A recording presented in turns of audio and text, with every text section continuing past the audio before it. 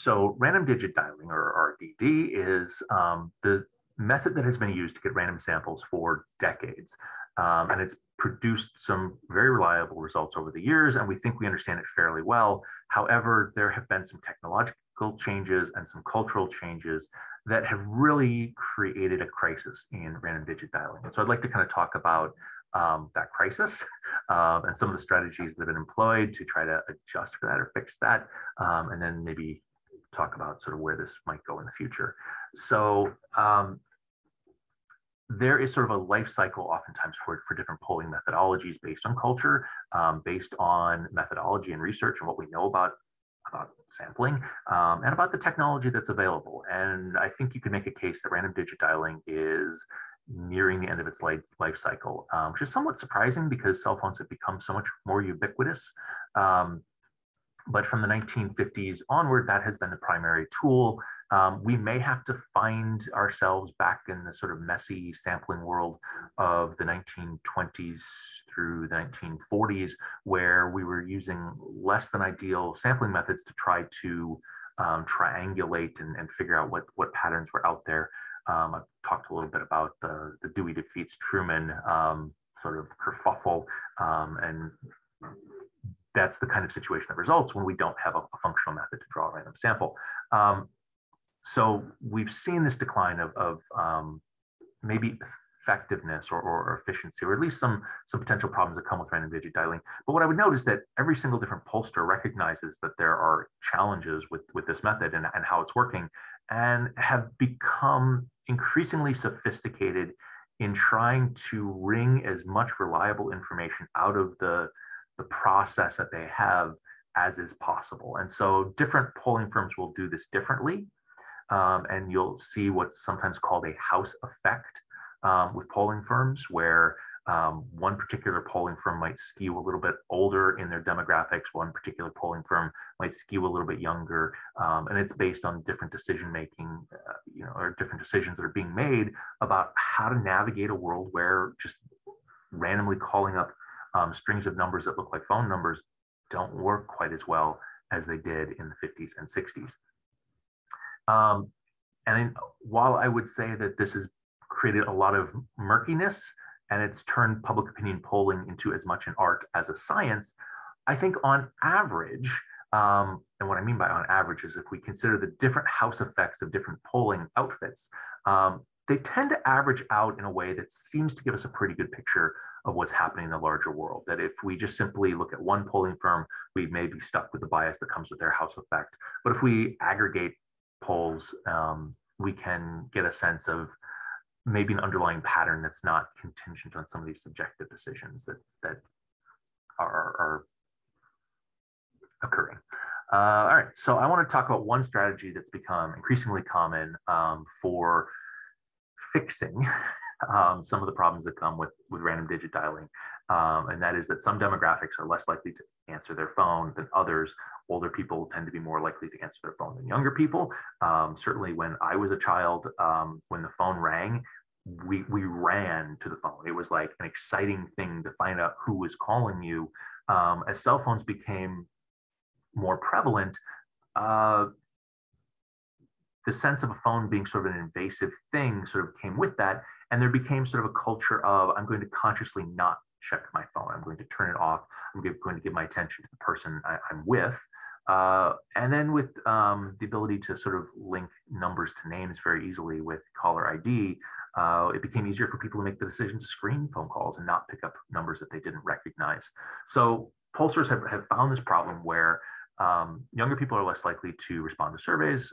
Also, folks who have less education are less likely to respond to surveys. How do we sort of fix that? Well, the solution is weighting, in which we take census data, typically, where there are a variety of pieces of information about the larger population that we have with pretty good precision, right? So the distribution of gender, distribution of age, racial categories, education categories tend to be pretty well measured by the census data. And so we can compare our sample against that. And we can say, oh, it turns out that men are 50% of the US population, but there are only 42% of my sample. I've undersampled men through this process. And a process of weighting sort of mathematically adjusts the, let's say, the value, the weight, the count, how much emphasis we place on each man in the sample to sort of bring the overall pattern sort of into alignment as if we had actually sampled 50% men and 50% women. So it corrects for those demographic imbalances and can give us results that mathematically look like they should represent the larger population as it exists. Now, this creates two problems. One is that we have to figure out what factors we need to wait for. Like, what are the salient factors that we need to map into the population or map against the population to be able to get results that work, that look correct? And that's an open question. Prior to the 2016 election, a lot of polling firms weighted based on gender and age, but didn't always weight on education. After the 2016 election, there was some sort of post-polling analysis that said that folks who had maybe a high school degree or less were less likely to answer polls, and therefore were undercounted in the public opinion polling data that was happening, and that needed to be adjusted. And so most polling firms, I think now, add in a measure for weighting population. But there's another sort of deeper, maybe philosophical question that comes with that, which is, I have people in these demographic categories who answer the phone, and I'm using those people as a proxy to understand the opinions and attitudes, beliefs, and behaviors of people who choose not to answer the phone. And if that decision to answer the phone is literally just a decision, that's made randomly, right? I called this person and they happened to be having a conversation and didn't answer. I called this person and they just finished their conversation, and so they picked up the phone. If it's that random, that's fine. But I suspect there's something else going on, that folks who answer unknown numbers and agree to take surveys are aberrant. I love surveys. I always try to take surveys. Back when household landline surveys were very common, the polling firms would always ask, to talk to the person whose birthday was closest to the current date, so that they didn't always get the person who answered the phone. They would also get, other people in the household. I always lied and said that that was me, because I like taking polls and surveys, but that's unusual. I would suggest to you that it's also correlated with trust, whether or not you answer an unknown number and whether you agree to complete a survey. And trust is associated with a whole range of other social science or social phenomena.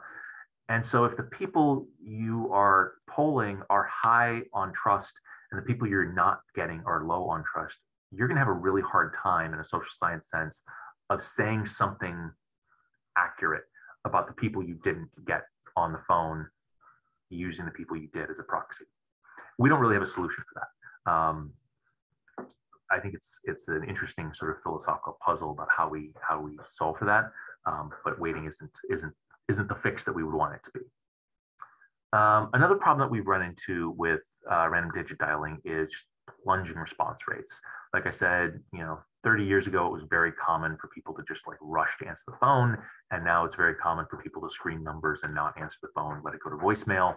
And that's resulted in response rates just collapsing. So it used to be that 50% was a pretty standard response rate. You could get that fairly easily without a whole lot of effort. Now, the best pollsters, and I'll talk a little bit about Nielsen because they do really an amazing job, struggle. They struggle to get 25%. And so a couple of years ago, I was called up to complete a television viewing survey for Nielsen. And Nielsen has amazing name recognition. Anybody who watches TV has probably heard about the Nielsen ratings. So I knew what it was about. I knew they were a legitimate organization. I knew when they offered me $50 to do this survey, I was like, oh, I'm going to get money from this. They're going to pay. Nielsen's a reputable organization. So I agreed to do the survey. They sent me a packet of information. They called me the day the packet of information arrived to make sure that I received it and I understood how to fill it out. And I just had to fill it out for a week. And halfway through the week, they called me a third time. I don't know how many times I missed their phone calls, how many times they tried, but they got me a third time and said, okay, are you filling it out? Have you done this? And then when it was done, they called me a fourth time to say, all right, are you going to put it in the mail tomorrow? And at that point, I said, this is amazing. I've never seen anything like this.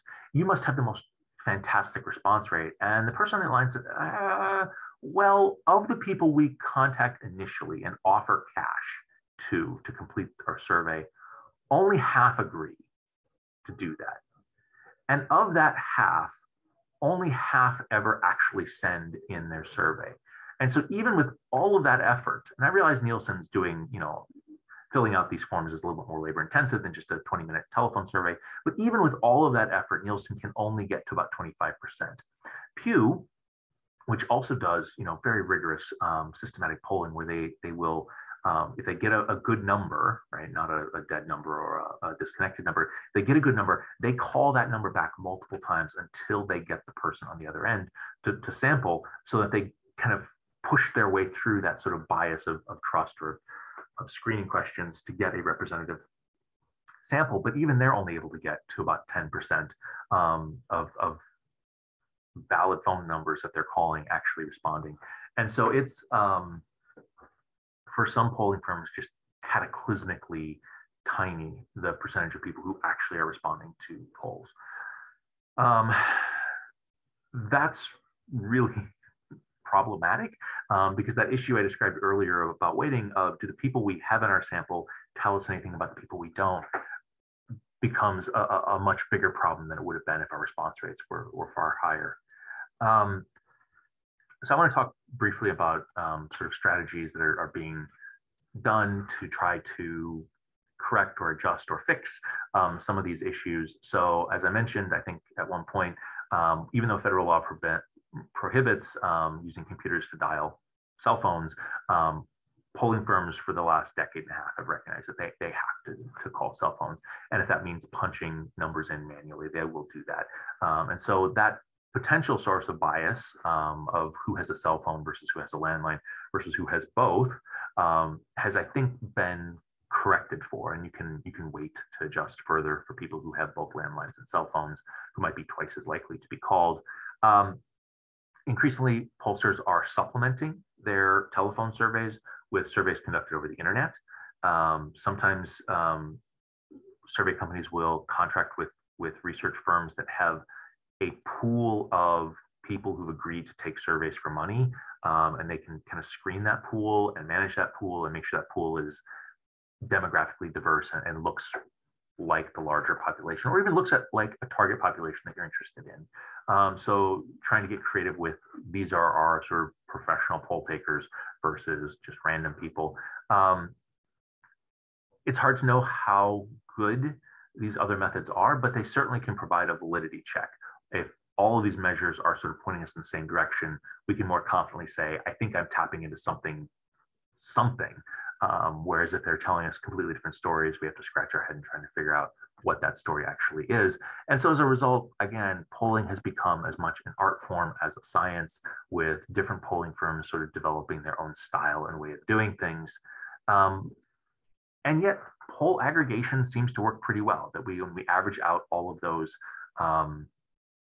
house effects, it seems to work pretty well. We can also supplement public opinion polling with statistical modeling to try to explain behavior of people based not just on what they say when we call them up, but also sort of linking that up with information about weather patterns, right? If we're trying to understand likely voters, right? So whether or not the weather is going to be cold in your area versus warm in your area, and whether or not that might depress turnout and change patterns, we can build that in a statistical sense. And in fact, political campaigns have actually gone the extra mile in that, in linking public opinion polling data that they do with national databases that parties assemble on people who have voted in the past or who have voted for them. And that can then be linked to your browsing history, your Facebook likes, your credit card statements and all sorts of different sources of data can get pulled in to build very sophisticated statistical models about your political behavior to try to supplement what we can get with public opinion polling data through these other techniques as well. So while we're in sort of a murky, messy environment, it's one in which there's incredible innovation and adaptation occurring to try to continue to get results that are helpful and help us to kind of have a sense of social patterns as they're unfolding in our society.